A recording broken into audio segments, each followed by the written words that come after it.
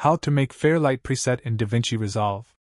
Right-click in Media Pool and select Timelines, create new timeline. For this timeline, change audio track names and add more audio tracks if you want.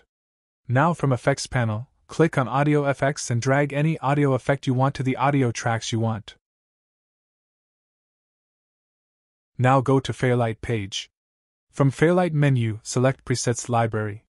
From drop-down, select Fairlight Configuration Presets. Click on Save New and set a name for it. Now close this window and go back to the Edit page. Now create a new timeline.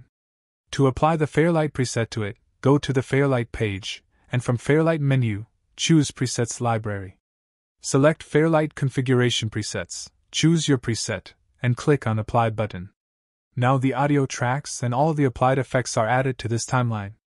There is another way to apply the Fairlight preset to a timeline, and that's when we create a timeline. Create a new timeline. This time check Use Fairlight preset and choose your preset from drop-down.